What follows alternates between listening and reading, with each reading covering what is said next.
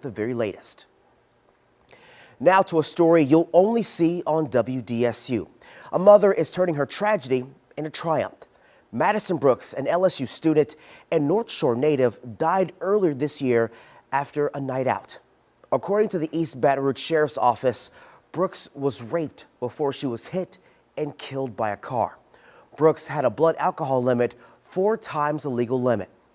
WDSU reporter Adam Siddiqui has more in a story you'll only see right here on WDSU. For Ashley Boaster, it's been a long 4 months without her firstborn and best friend, Madison Brooks. Maddie was brave, she was strong, she was fearless. Madison's life was cut short in January after a night of drinking at Tigerland on LSU's campus. Police reports from the East Baton Rouge Sheriff's Office show Brooks was dropped off at a subdivision, then hit and killed by a car. Records show when she got to the hospital, her blood alcohol level was 4 times the legal limit.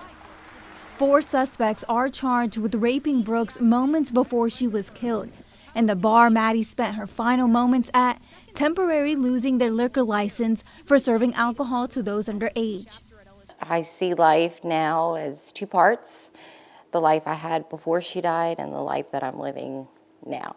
Her mother, Ashley, now starting the Madison Brooks Foundation. We want to provide a scholarship for someone in need, to advocate for the safety of young adults, and to spread awareness for the gift of organ donation, which Maddie was able to donate her heart valves and her kidney. In light of the tragedy, Senator Beth Mizell is proposing the bill CARDM, which stands for Create Alcohol Responsibility and Deterrence.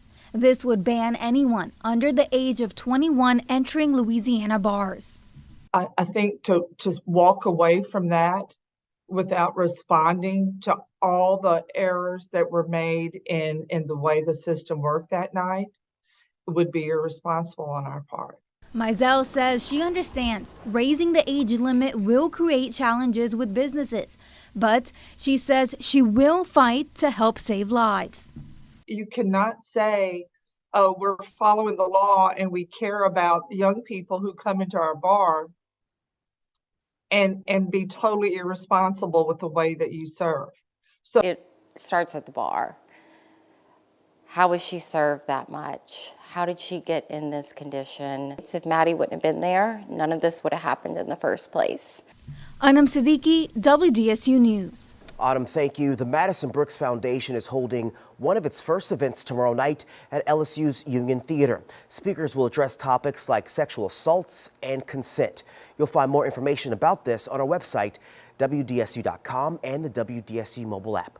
Police say the investigation into her death remains ongoing. All right, give you a live look outside right now.